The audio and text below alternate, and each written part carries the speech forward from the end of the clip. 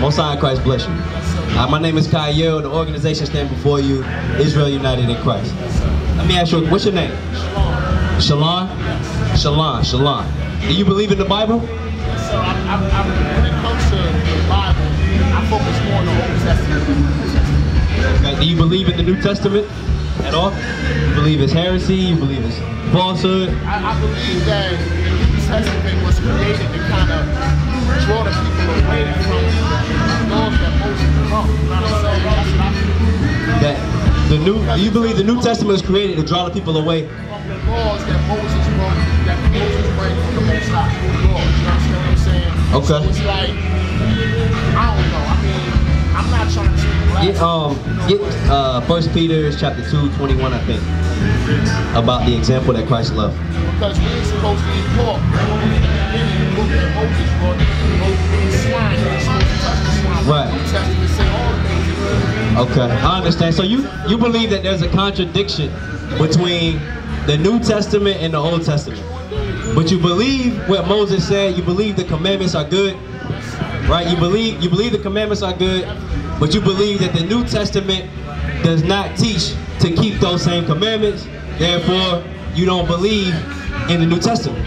Alright? Alright, so we believe in Jesus the Christ, just so you know where we are. Alright? We believe that Jesus the Christ was an Israelite from the tribe of Judah. Right?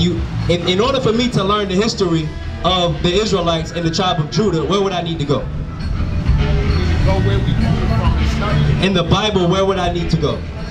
I don't know the Bible now. I told y'all brothers, but I do listen, I do study a lot of things. Okay. I got you. We're going to bring it out for you. We're going to bring it out for you. This is a wonderful experience. This is my first experience. All praises to the Most High, bro. If you be patient with us, we're going to try to deal with you, answer your questions. Hopefully, some other people out here will get edified. Some other people out here will come ask any questions they have as it relates to the Bible. All right, read what you got. This is the book of 1 Peter chapter 2 verse 21. For even hereunto were ye called, because Christ also suffered. What did Christ do? Also suffered for us. Christ suffered for us. How? He died on the cross for our sins.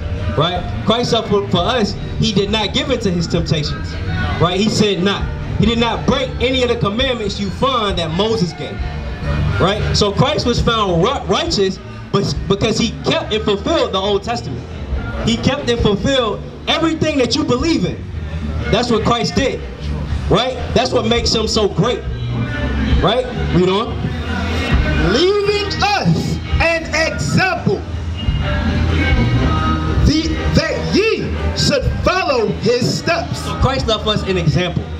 Right? What's an example? You know, something that you do as like a message to let people do the things that you do and walk the way you walk and talk. If you see a good example, should you follow that? I mean, you ain't gonna know no good example right off the rip, you know what I'm saying? It's something that you have to study and think about and listen and learn. You won't know a good example off top, right? That's what you said. All right, hold on, hold that thought. Hold where you are and get Romans chapter 7. Because this is how we know what's good and what's evil. All right, we measure everything up to the Bible. All right, read what you got. The book of Romans, chapter 7, verse 12. Hold on. It's a scripture in Deuteronomy about good. I think it's like Deuteronomy 4. Can somebody find that for me? Read what you got. Wherefore the law is holy, and the commandments holy, and just, and good. And what? And good. So what's good according to the Bible? The laws that you find where? In the Old Testament. In the Old Testament. So the New Testament is doing what? It's confirming the words that are in the Old Testament. It's just reiterating the things that you find in the Old Testament. Okay? You with me? Alright, so go back to where we were in Peter's. Read what you got. 1 Peter chapter 2 verse 21. For even hereunto were ye called, because Christ also suffered for us, leaving us an example that ye should follow his steps. So Christ left us a good example. Otherwise, would the Bible be saying follow his steps?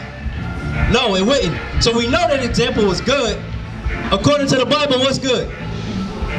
Keeping God's laws. You got a mighty beard, right? Why do you have a mighty beard? Is it because you keeping God's commandments, or is it because you like the style? So you know it's a commandment that a man should not shave off his beard. You understand that, right? All praises to the Most High. Where you at? 1 Peter's? All right, get the law in Deuteronomy about the beard. That's it. That's it. Get Leviticus 20. Yep. Get that one. No, get the one in 21. Yep. Read that. Read. This is Leviticus chapter 21 and verse 5. They shall not make baldness upon their head, neither shall they shave off the corner of their beard. So the Bible says that they should not shave off their beards. So you keeping that law today, right? You're not shaving off your beards, right? You're not perfect, right? But it looks like you've taken steps to pursue perfection, and that's the same thing that these brothers are doing out here right now, right? But that right there is a good law. You're setting a good example by not shaving off your beard, right? Christ did the same exact thing.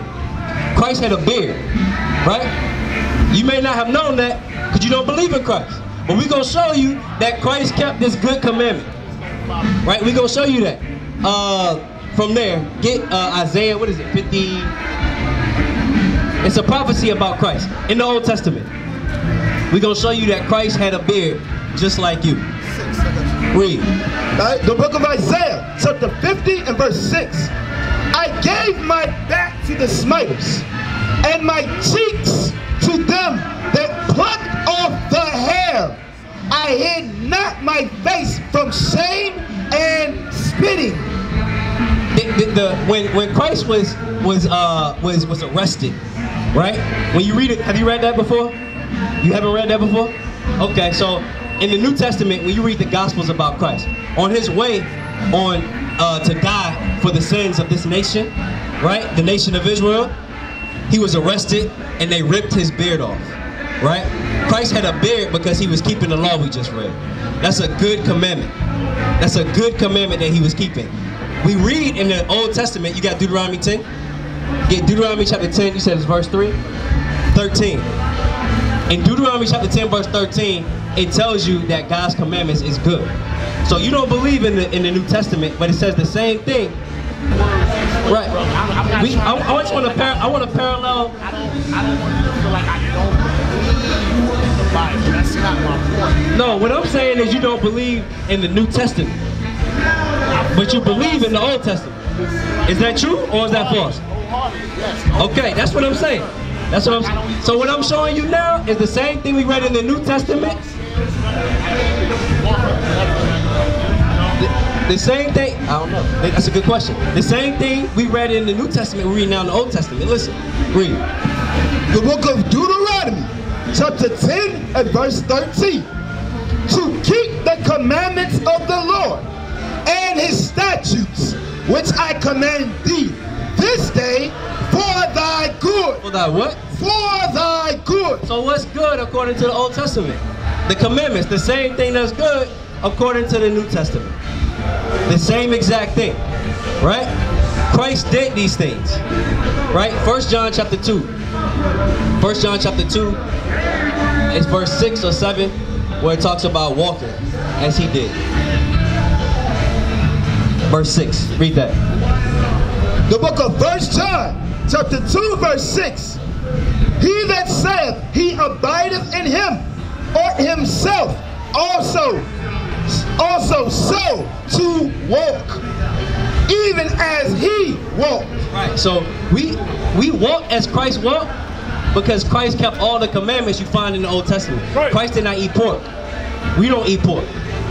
Right? But in the New Testament, all things. Show me a scripture that says eat pork. No, it says all things. Read chapter 4, the scripture that he's talking about. All right, gotcha. Read it. The book of 1 Timothy, chapter 4, verse 4. For every creature of God is good. That's what you talking about? Yeah. Every creature of God is good if what? Read. And nothing to be refused if it be received with thanksgiving. And what?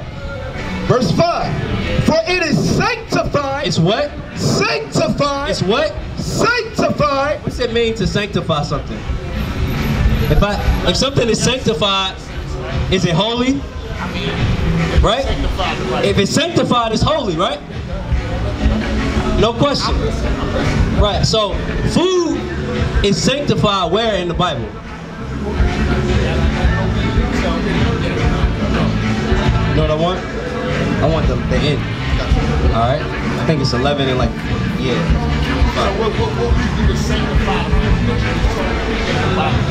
For one, we got to go back to the book that you believe in. Right? We got to go back to the book that you believe in. So everything that we say, we're going to try to show you out of this Bible. And that's what you should believe. All we doing is guiding you through the book that you believe in. Alright? Read what you got. The book of Leviticus, chapter 11, verse 44. Hold on. The book of Leviticus, where? That's in the Old Testament, right? Alright. You believe this, right?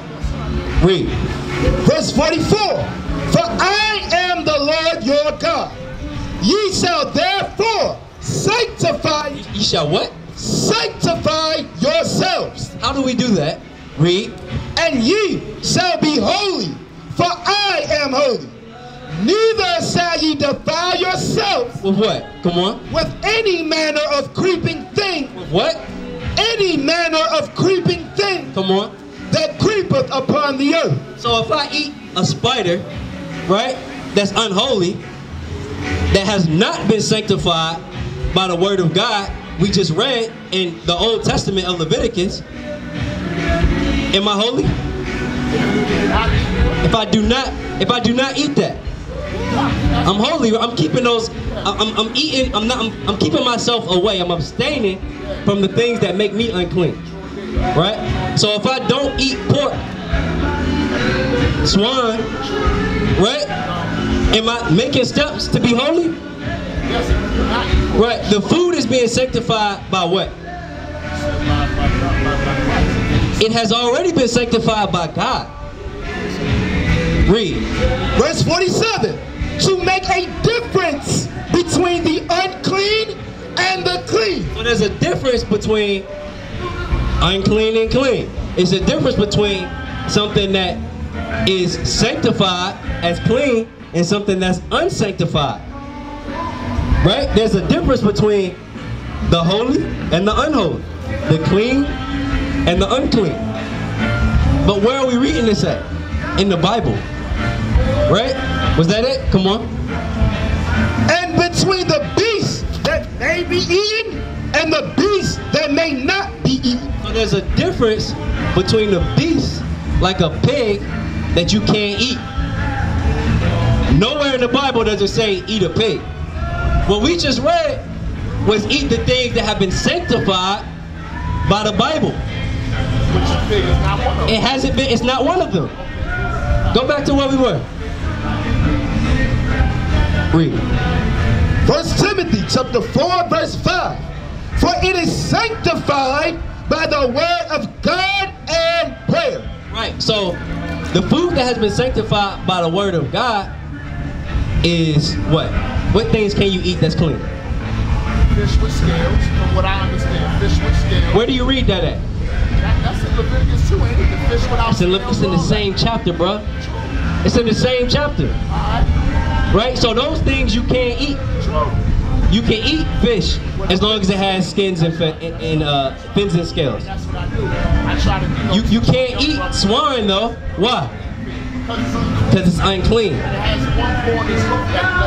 So when you read in the New Testament, there's no contradiction there between that. Right? There's no contradiction there. Alright? From there, Matthew chapter 19 verse 5. So I shouldn't take the all things are good verbatim. No. Precept upon precept. Get that. Get Isaiah and then Matthew chapter 19. Alright? So, no. What you got to do is, when you read something that says, oh, all things is good, you got to ask yourself, well, what's good? Is good something that I learned in America, in this culture, did I learn what good was by coming out to this festival? Or did I learn what good was by asking Google? Or did I learn what good was by looking, did I learn what good was by reading the Bible? We showed you what good was according to the Bible. You're not gonna go on Webster's dictionary and read that good is keeping God's commandments. Right, so in order to know what good is, you gotta read this Bible. So basically your point. Shalom, this is Bishop Nathaniel of Israel United in Christ. Please subscribe to our YouTube channels. Stay up to date with our latest events, music, and classroom lessons.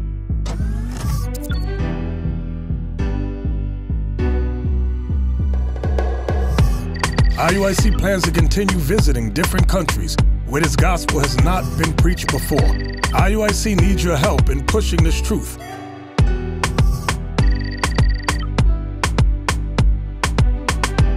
So join us, subscribe to our Instagram, Facebook, Twitter, and podcasts, and stay up to date with us.